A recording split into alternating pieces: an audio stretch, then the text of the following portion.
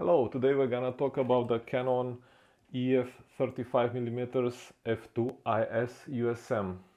This is a prime lens designed for the Canon DSLRs full frame, the EF mount. You can work also on crop sensor DSLRs from Canon on the EF-S mount, where it will act as a 56 millimeters.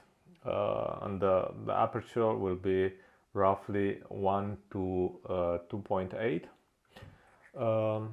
About the build quality, this lens does not come as a great pretender, so you have no red ring, neither a gold ring on it, so you only have the silver ring.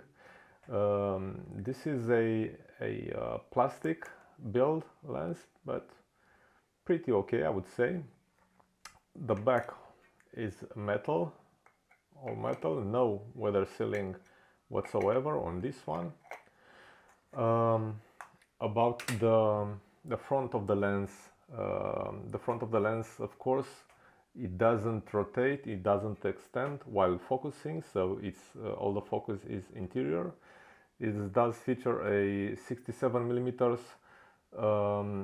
thread. This lens could be a very well all-around lens to use it all day. About the switches, they're a little stiffer, it's pretty stiff, but that means you don't accidentally turn them on or off.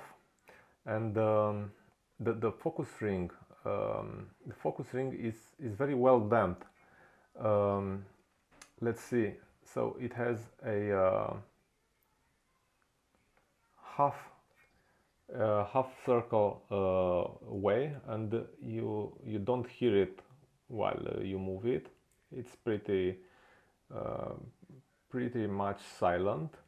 The autofocus is very fast and it's quiet. You do hear some small sounds while in use, but like the 85 millimeters, you do have full-time manual focus, full-time focus override. About the construction, this is built of 10 lenses in 8 groups, and the diaphragm has 8 blades.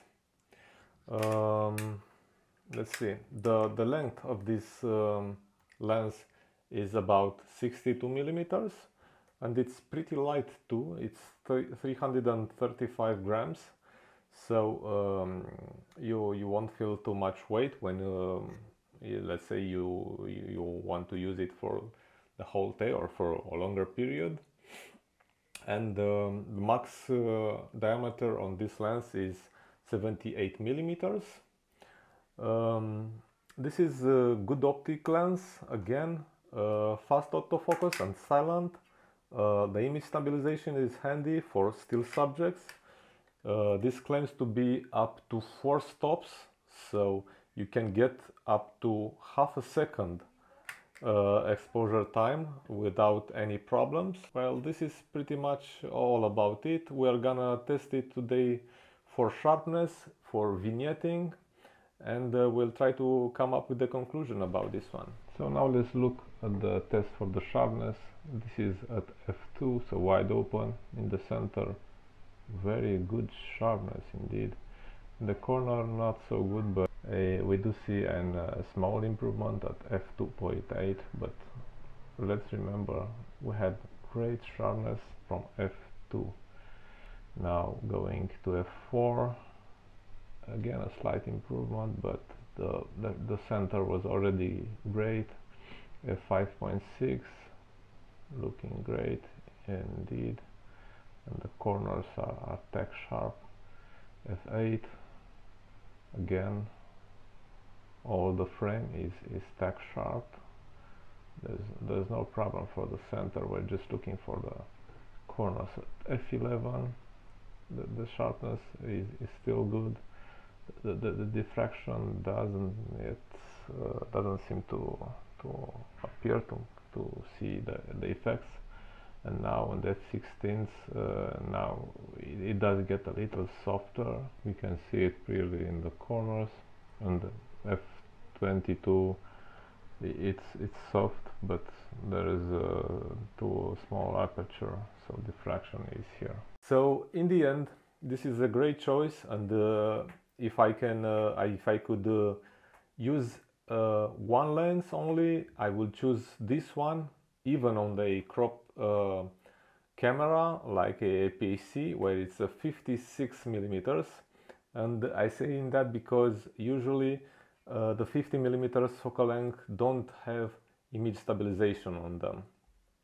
So yeah, great option, if not the first, anyway on the top for these best lenses to use all the time. So until next time, don't forget, if you like these videos I'm producing, don't forget to click the subscribe button, the bell to get all the notifications, and if you have any comments, please do leave your thoughts down below in the comment section. Till next time, bye bye.